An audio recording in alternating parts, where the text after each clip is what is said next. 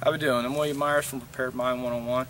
We're going to go on a little bit of wild edible scout right now. I'm going to show you some different edibles that are out in the woods and what they can be used for. Okay, this is what we call dryad saddle, and one of the best ways to identify this is obviously you see the brown feathery type of skin that it has on it, and plus if you actually take this and you smell the underside of it, it smells like watermelon rinds.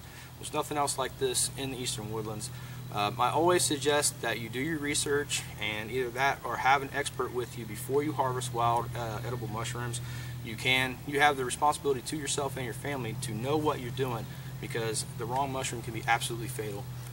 Don't go away, we'll show you some more stuff. And not only fatal, but you might see like some fairies and unicorns and stuff too. So yeah, one more thing about this dryad saddle. Like I said, it's an absolute great wild edible, but like I said, it is a mushroom. Be careful what you're doing. We cut these up. There is a kind of a hard part to this that's kind of inedible. So, we cut around this, slice it up, put it in a pot of boiling water. I save some a little bit, and I'll flake it off and, put just a little sliver on a hook, throw it out, use it for fishing bait. It works, but, it'll catch, panfish like bluegill, crappie, stuff like that. So, it's just one thing to put in your toolbox. Remember, if you're out here and you find a resource like this, you can use the multi-use of it to catch other food. And that food, the guts from that food can catch other food. So on and on and on. Just something that's great to know. Use your resources to its full advantage. So thanks. I'm William Myers from Prepared Mind 101. It sucks, don't it? Yeah. You know how many times I've done that? I'm William Myers from Prepared Mind 101. Thanks for watching. Alright, so Chris actually stepped on this one, so I almost had a panic attack. This is one of my absolute favorite wild edibles. These are ramps, and if I can get down here and get a good one for you guys, these are, like I said, my absolute favorite.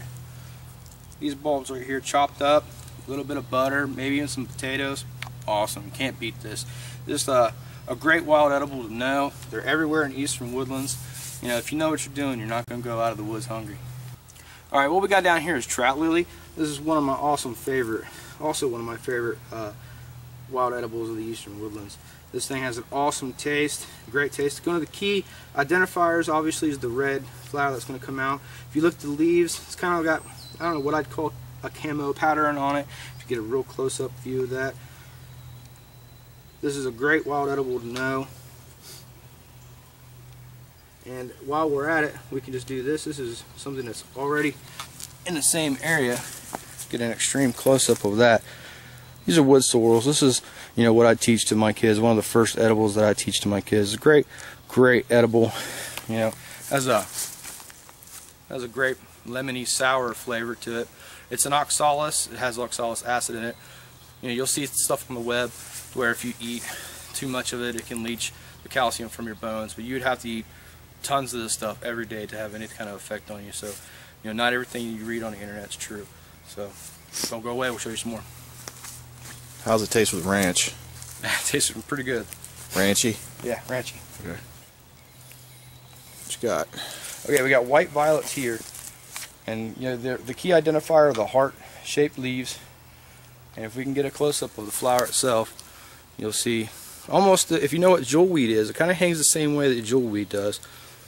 But the key identifier are the three petals on top, 4 petals on top, but that bottom petal will always have like stripes in it. If you could follow me over here, Chris, we got a purple violet over here somewhere that I've seen.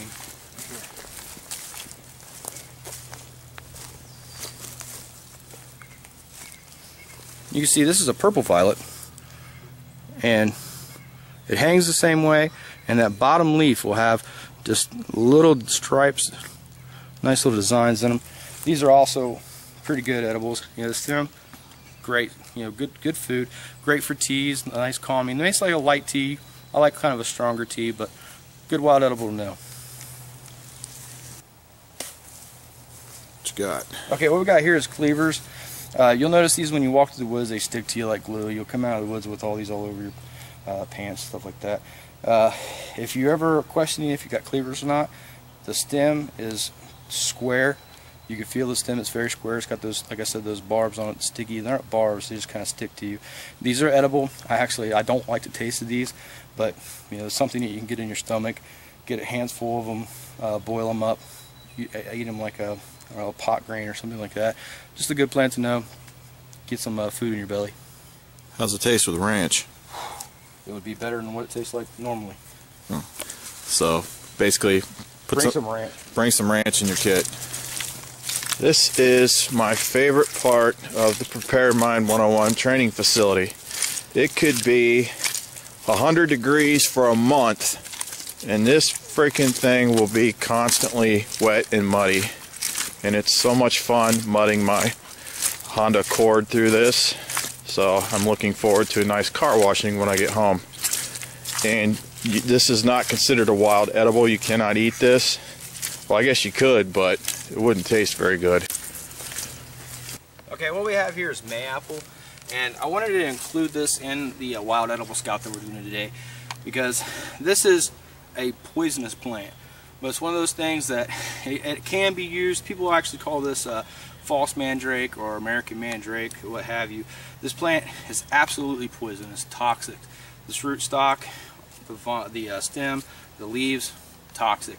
But if you see this flower on the bottom here, now sometimes that will bloom into this is called mayapple, so an apple, and that apple can be harvested at the right times of the year. This is one of those things you have to do your research on. You have to know what you're doing if you choose to mess with a plant that can be toxic at any point of the year. And even though this plant can be ripe at one part of the year, you're still absorbing a certain amount of toxins when you eat this plant. So like I said, it's one of those things you have to do your research on. You have to know what you're doing, not eating too much, harvesting when it's the right time to harvest, and just, you know, I honestly, in my opinion, I stay away from plants that can be poisonous or can't be poisonous at certain times of the year. I just don't like taking my chances. But a lot of people do eat this plant. Same way as pokeweed. You know, it can. You get it when it's less than a foot high, and it's edible. You can boil it and eat it, which is pokeweed salad. I mean, you know, what country boy hasn't been raised on pokeweed salad? But it's just one of those things that can be poisonous. This is the same way. It can be toxic at certain points of the year, but it can be harvested at certain points of the year. So just one thing to put in your toolbox. Thanks for watching. And ranch will not help this at all. It's still going to be toxic.